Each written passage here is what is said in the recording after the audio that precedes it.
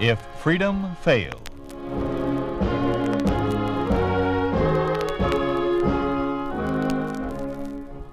We'd like to take you on a visit to a town that doesn't exist, a town we call Springfield, USA. We'd like to show you how things would be in any American town if communism took over. To illustrate what happens to a man of the arts under a communist regime, Gregory Peck plays the part of Charles Reed in A Matter of Fact.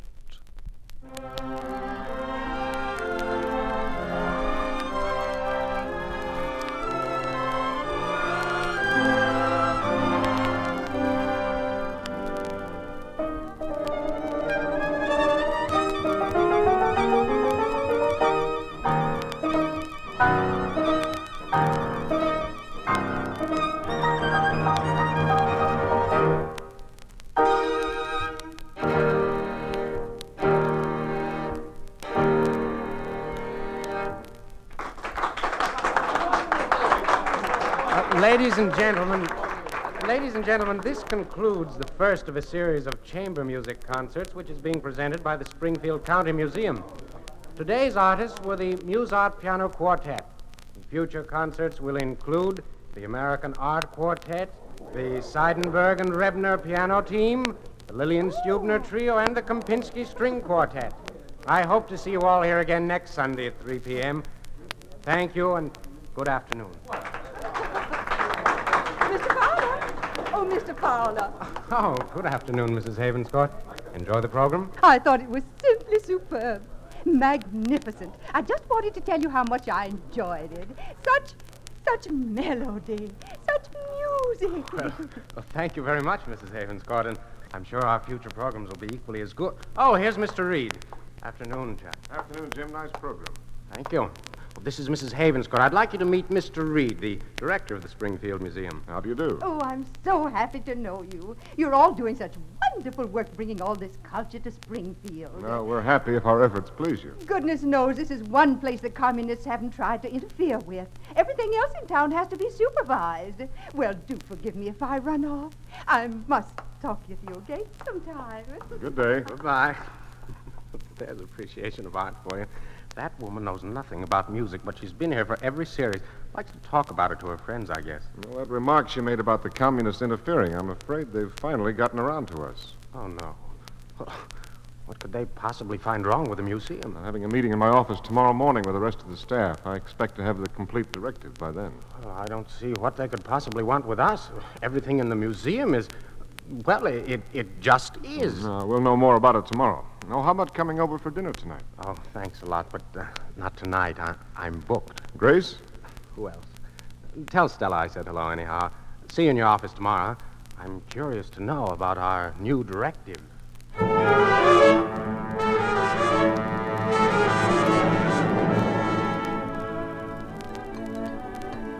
Have some more potatoes, Edward. No, thanks, Mom. Charles? No, I'm finished. What's for dessert? Ice cream cake. Pour the coffee, will you? Say, Dad, I heard you and Mom talking about some new directives for the museum. What are they going to do? Oh, I don't know, son. I'm getting the full information in the morning. I'll bet they'll do the same thing they're doing to us in history. What do you mean? Remember that history book you gave me? The one you used in college? Yes. Well, every year when we get our new history texts, the facts go farther and farther from what your book says. It's a little confusing. Here we are. Pass me your plate. Well, what is it that confuses you? Well, for example, World War II. I want to read something to you that we were studying today. I'll go get my book. Poor boy.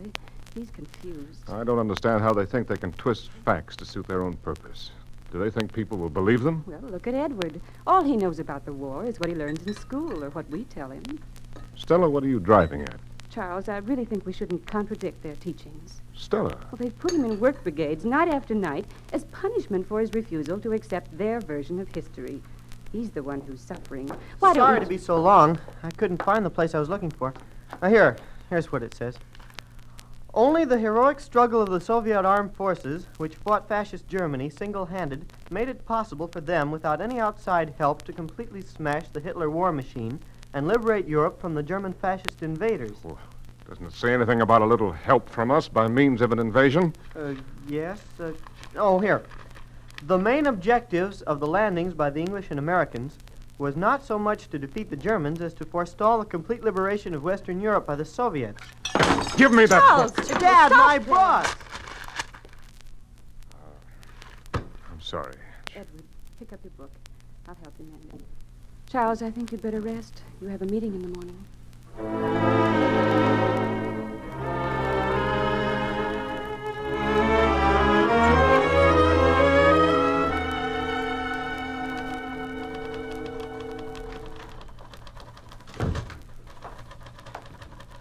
Oh, good morning, Margaret. Mr. Reed in? Oh, good morning, Mr. Fowler. Mr. Reed is in conference with Mr. Davis. Who? After the communists took over here, he was appointed to the top position in the Ministry of Information. And from what I've heard, they're going to take over public information services, like libraries and museums. Well, I can understand why they'd want to take over the libraries. I suppose there's a lot of material they don't want the public to read, but museums, why, everything here is past history. There's nothing they can change here. Well, they've been at it an awfully long time in there. You want me to find out if Mr. Reed can see you? No, the meeting of the department heads starts in 10 minutes. I just wanted to see if he was ready. You might as well sit down. No telling how long they'll be there. I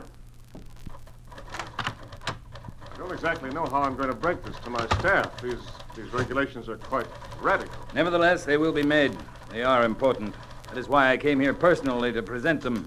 In the future, a member of the ministry will make periodic checks to see that you do not deviate. I see. Morning, Jim. Mr. Davis, I'd like you to meet one of my staff. This is Mr. Fowler, head of our music department. Jim, this is Mr. Davis of the Ministry of Information. Good morning. How do you do? It is unfortunate that some of your programming will have to be changed, Mr. Fowler. Changed? How do you mean? Mr. Reed will inform you of the changes. I shall see you again soon, gentlemen. Good morning. What's he talking about? Well, I'd better break it to the whole staff at once. Margaret, I'll be in the meeting hall. No calls until I'm through. Yes, Mr. Reed. That pipsqueak. That unspeakable moron. Lord, as bad as all that? Do you know anything about Davis's background? A little. You won't believe some of the things you're going to hear. And coming from that illiterate, that ignorance... Hey, you'd better compose yourself, Chuck. I've never seen you this flustered. Well, I've never been this flustered. I didn't sleep well last night. Blew up at home, and now this. Good morning. Good morning, gentlemen. Please be seated. Gentlemen, I suggest you prepare yourselves for a shock. Or rather, several shocks. All of our schedules here at the museum have been altered. Music, films, talks, and the art exhibition. We'll start with Fowler and his musical program.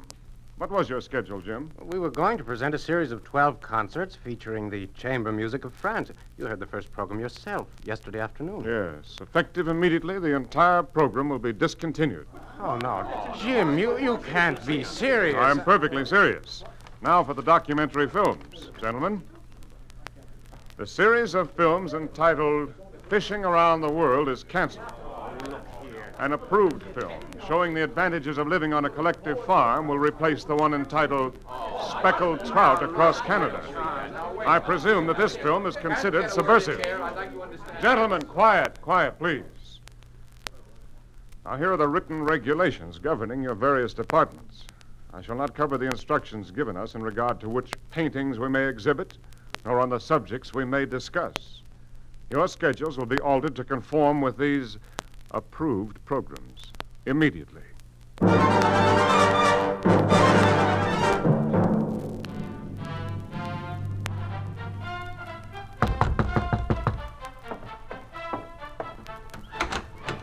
Oh, come in, Fred. Oh, excuse me, Jim. I didn't know you were using the room. That's all right. You needn't go. Now, wait till I turn this down a bit. There, that's better. Didn't realize how loud I had it. Yeah, it's nice. What is it? Some of the approved music. Shostakovich.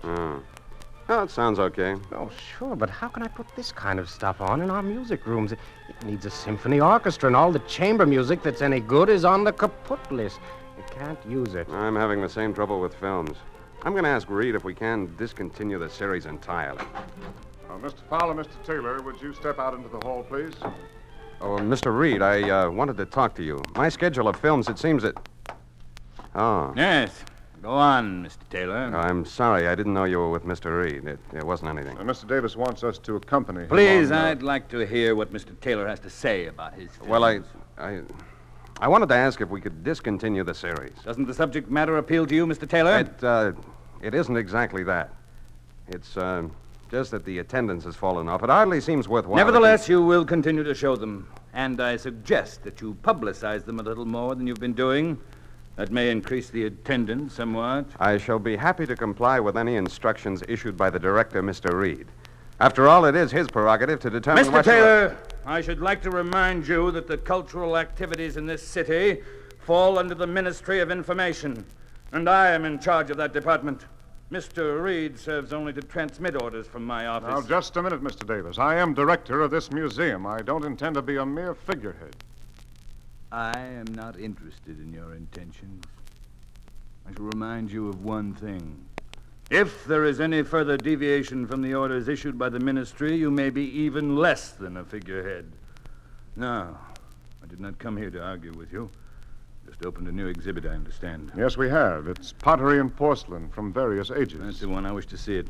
All of you will please accompany me.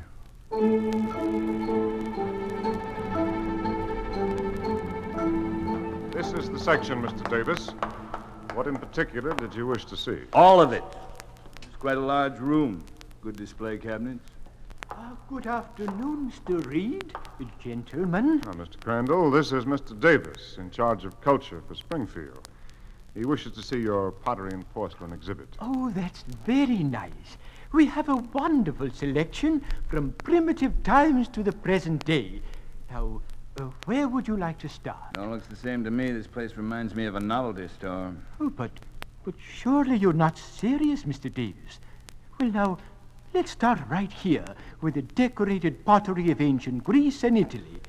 Now, this one on the lower shelf is a Roman crater or mixing bowl.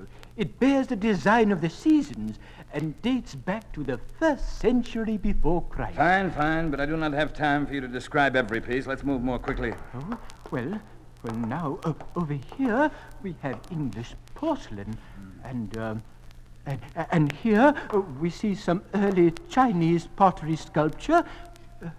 Notice the horse from the Tang Dynasty and the rare blue glaze. That's enough. Let's get on with it. But Mr. Davis, you're hardly looking at any of the art objects. Why do you keep looking at the walls and ceiling? I was thinking that it is a shame to waste such good storage space. Mr. Davis. Mr. Crandall, I don't think that Mr. Davis cares to see any more. On the contrary, I find it quite interesting. Do go on, Mr. Crandall. Oh, well, yes. Now, right here, here is our prize exhibit. You mean that flower pot?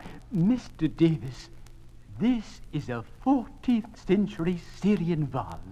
Notice the metallic luster and the beautiful blue glaze. And unlock the case, Mr. Crandall. Sir? I'd like to take a closer look. Well, Mr. Reed, I don't think... Unlock the case. Do as he says, Mr. Crandall. Why, yes, of course. Now, please, Mr. Davis, don't take it off the shelf. You might... Now, what is so wonderful about a piece of dishware? Dishware? Why, for years this was in the Victorian Albert Museum. We have received hundreds of requests to display it. Now, if you will only look closely at the... How clumsy of me. You did that on purpose. Mr. Reed, I want all of this junk moved out of here. We're going to move the public library in this section of the museum. And, of course, we shall no longer need the services of Mr. Crandall. He's dismissed.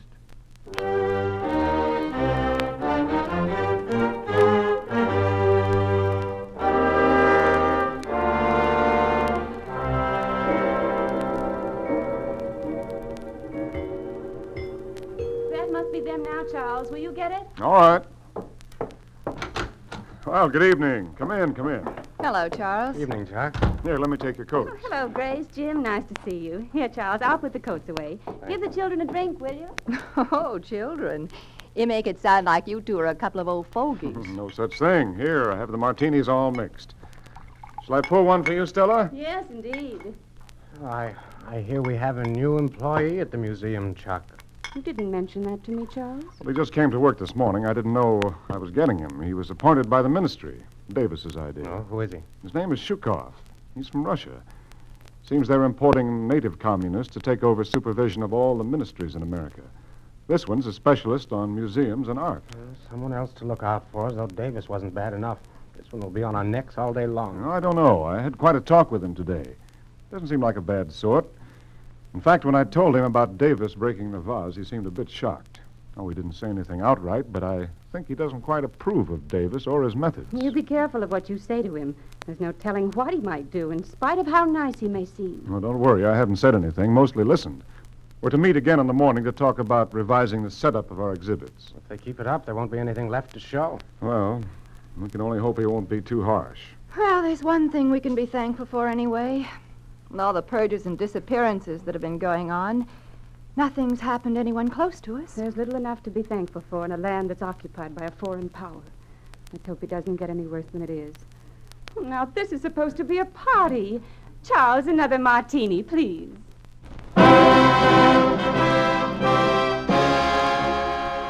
You are listening to A Matter of Fact, starring Gregory Peck. A story of the way things could be if communism took over. A picture of what life would be like under a communist regime in an ordinary American town. A town we call Springfield, USA.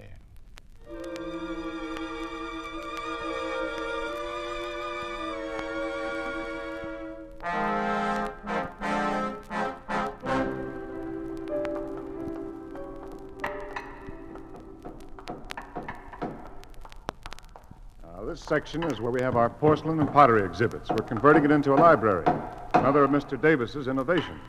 It seems to be a rather small area for a library. And Mr. Davis tells us that our library will be considerably thinned out by the time it's ready to move in. I see.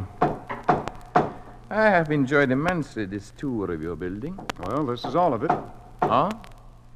Well, then I wonder if I might speak to you alone, Mr. Reed. Surely. Oh, Jim Davis is coming in this afternoon to look over our exhibits on inventions. I wonder if you'd mind checking there to see if everything's in order? Oh, sure, be glad. Now, let's step into Crandall's old office, get away from this noise. I have a slight headache. Oh, sorry. Well, it's nothing serious? No, I don't know. I've been having them for some time. Please sit down. Thank you. Chairs are a bit dusty. Now, what did you wish to speak to me about? Mr. Reed, some of what I say to you here, I will say at great risk to myself, although I have no notorious revelations to make. You are an intelligent man, and you have a deep appreciation of the arts. Well, thank you, but what... In Russia, I held a position similar to that which you hold here. And in Russia, the communists did the same things they are doing here. At first I protested, but I soon found that it was safer to do as they said. By following the party line, I became an authority on museum work, although I was not particularly more qualified than many others. Mr. Shukov, why are you telling me this? Because I respect you, Mr. Reed, and because I want you to respect me. There will be things, intolerable things, that I must make you do while I am here. Changes in your work that will repulse you. I hate it, all of it. You know that you could be killed for making a statement like that. Yes, I know. But I had to speak to someone. You see, I had spent my whole life in Russia until they sent me here to supervise the alterations in the American museums. Always I had heard about how freedom of expression was denied to the American people. What caused you to change your mind? I have been impressed by the truthfulness of your museums. There, as they should be, houses of truth in which there can be no place for falsification and counterfeits, things that true scholarship cannot tolerate. Well, so far, we haven't had to falsify anything. Ah, but you will. I don't understand. What is there in a museum that you can make false? Everything here is simply a matter of fact. You can't change facts. You would be surprised at some of the facts that communism can change. In fact, you may witness the alteration of some facts this very afternoon when Mr. Davis arrives.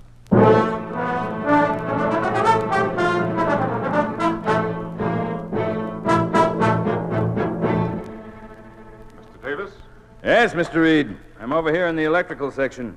Sorry I didn't catch you when you came in. That's all right. I've been enjoying myself browsing through these displays. They're very amusing. Amusing?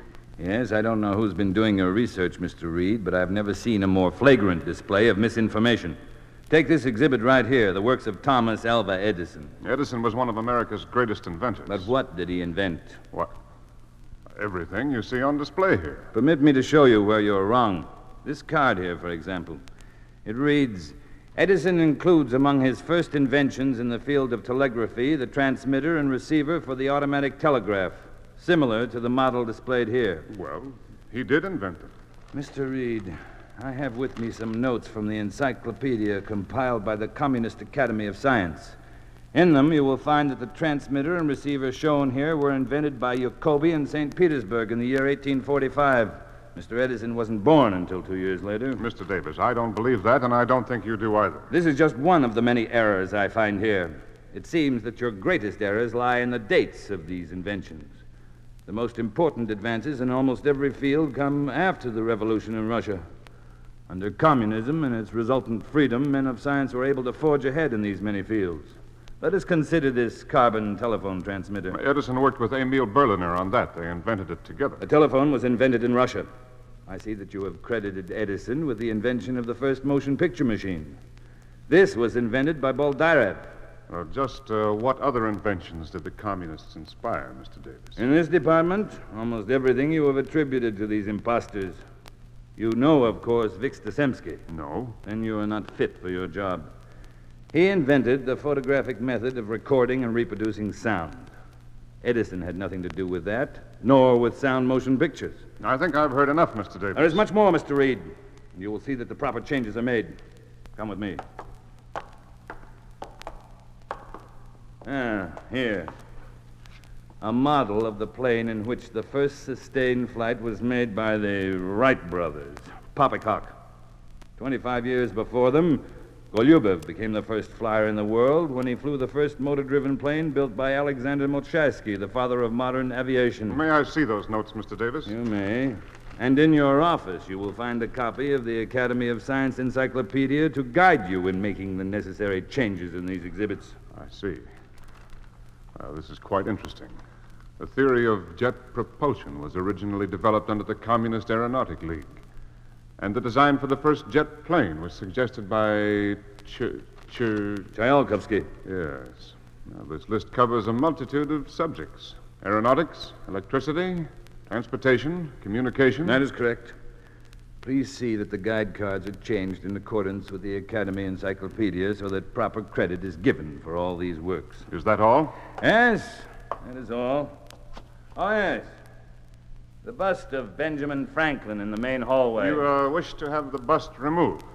Oh, yes. Franklin's experiments in electricity was stolen from early Russian scientists. You knew this all along? Why, of course. His statue will be removed immediately. Not removed. Destroyed. Oh, destroyed, of course. Like this. Control yourself, Mr. Reed. You will need those notes. You serve no purpose by tearing them up. Now, let us play safe. Let us destroy all photographs and paintings and statues and books. Burn them! I don't think that will be necessary. Just a certain few which we find are not in keeping. And the names of the artists will be removed from our paintings, and we'll add the name of some communists. Mr. Reed, you've been working too hard. A little rest will do you What of our painting in the lobby? The one of Adam and Eve. Shall we have it removed? Or has it been established by the ministry that they, too, were communists? Don't get excited. Oh, I have an even better idea. Why don't we just tear down the whole museum, Mr. Davis? This model of the telephone. Edison didn't invent this. Tear down and destroy. Where did communism begin its work of alteration, Mr. Davis? Wasn't it with the churches? All the churches have been closed or destroyed. Like this. What about the symbols of religion? What about God, Mr. Davis? You destroyed the statues and paintings of Jesus Christ himself. And freedom. What have you done to freedom? You've torn it from the people. You've ripped the heart and soul out of every freedom-loving country on earth. Ripped the heart out as you ripped fine streets. Destroy. Destroy as you destroy a fragile piece of valuable pottery. Like you destroyed every semblance of decency. Like you destroyed human rights. and religion and freedom. Destroy every vestige of decency and honor and faith and life.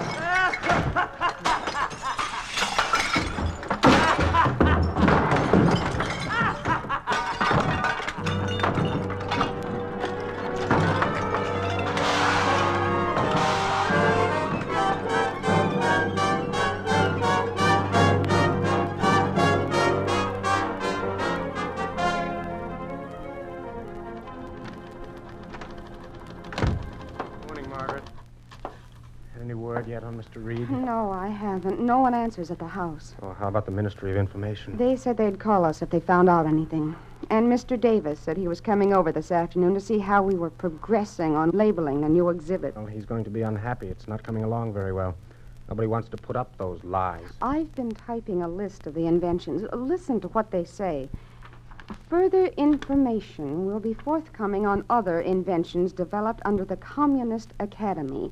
These include calculating machines, ice hockey, guerrilla warfare, cobblestone streets, and the bicycle. Do they actually think anyone would believe that? Here's another quote. Only in communistic theaters is Shakespeare performed as he was intended to be performed. Oh. Come in, Mr. Shukov. We were just reading about some of the inventions which were inspired by communism.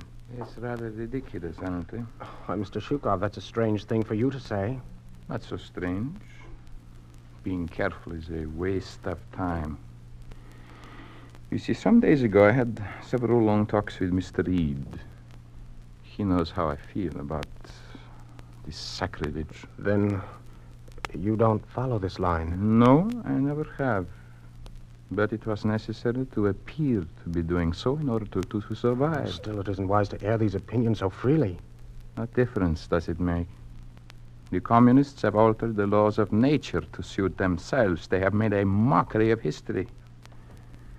What good is accomplished when one must go through life wearing blinders, seeing only half-truths? Mr. Reed felt that way, too. Yes. But he won't have to cope with the evils of communism anymore. Why not? He's insane.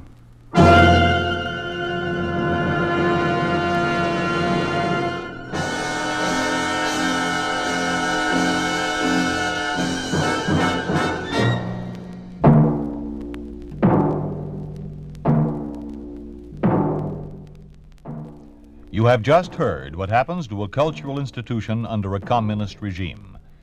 You have just heard how facts can be altered to suit the purpose of the party in power. You think this could not happen?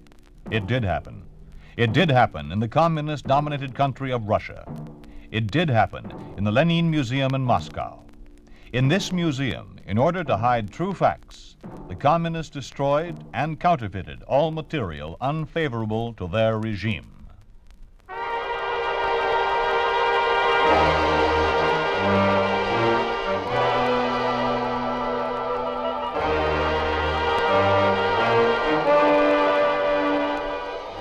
You have been listening to If Freedom Failed, starring Gregory Peck as Charles Reed in A Matter of Fact, with Raymond Burr featured as Davis.